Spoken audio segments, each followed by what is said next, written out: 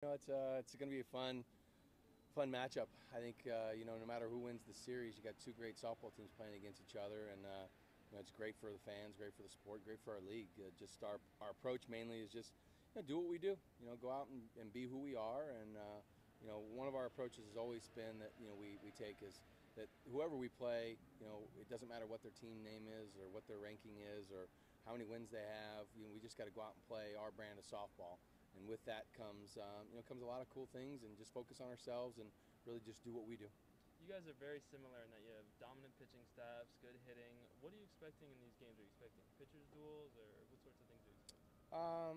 I really have a hard time not thinking that there's going to be pitching duels when you've got the ERAs as low as they are, and when I can look on paper on LSU, they haven't given up a whole lot of extra base hits, and their outfield is really fast, so they limit extra base opportunities. So I think it's hard for me not to say this is going to be a pitching duel, and whoever can get to 3 runs first has got a good chance to win. How does a trip like going to California, facing the level of competition out there, help you prepare for the SEC schedule? I think there's a lot of similarities to what we were able to do when you go out and play the competition that we went out and played, and you face the teams and the matchups and the number of pitchers that we faced and the number of different defenses and different approaches that teams are going to have against our pitching staff. So it definitely prepares you. We were down a little bit, we were up a little bit, we had tight games, had some big wins, had some big moments. A lot of players had different moments and opportunities. So I thought from that standpoint it was really good to kind of get a major test for a lot of games for a lot of different players on our team. Do you feel the younger players are up to the challenge of the SEC schedule now? Yeah, I think that's the biggest key is not really trying to change or do anything different. You're facing LSU. It's no different than facing what our lineup can do in inner squads and stuff. And I think that's the good thing about good teams. You practice against good teams all the time. You play against good teams all the time. We don't want to try to do anything different. I don't, just because LSU's undefeated and we're undefeated, we're not trying to go out there and wholesale change what we do as a team. We're just going to try to continue to do what we do and hopefully do what we do a little bit better. And LSU can throw out 4 pitchers out there during Yeah. the series. What kind of challenges do you think that presents to your lineup? A lot of challenges in preparation.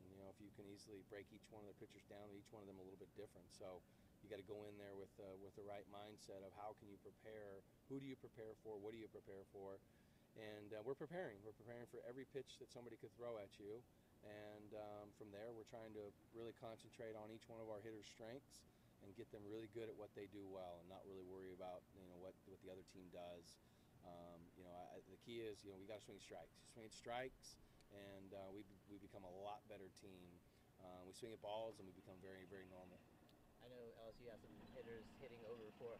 So what are you expecting from your pitching staff in this week? Yeah, pitching staff and defense has to do a good job and really limit extra outs in innings. They got some good speed, and the key is we got to go 3 outs. We can't give them 4 outs. You can't give them 5 outs in an inning. They're a team that's going to capitalize on mistakes. They got speed. They got power.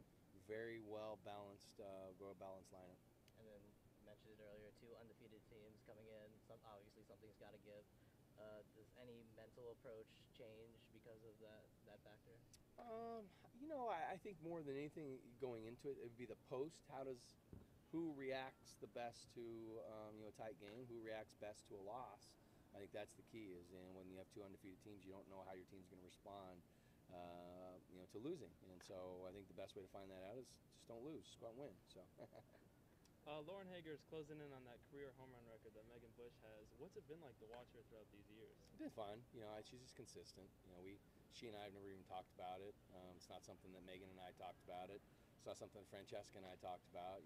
As you start to approach that thing, you just try to get them equipped with their strengths and try to get them equipped to do what they do well. And Lauren's a home run hitter who's now hitting for a little bit higher average and also taking walks and doing little things that's going to help boost her. To be consistent. She's a marked person on everybody's scouting report. Good hitter, and fortunately we've surrounded her with some good hitters and help her hopefully get better pitches. Did you ever expect she'd be this good when you were recruiting her out of Arizona? Yeah, be honest with you, yeah. She's a first-round draft pick. If she's a baseball player, she's taking the top 10 picks in the draft. She can pitch, she can hit, she can run for her size. She's athletic. She's very. I honestly did. She's probably. I don't know about the number of home runs, but she's done everything that we've expected her to do. And I'm not saying she's done anything less. I'm not saying she's done anything more. I really expect a lot of great things out of what I saw out of her at a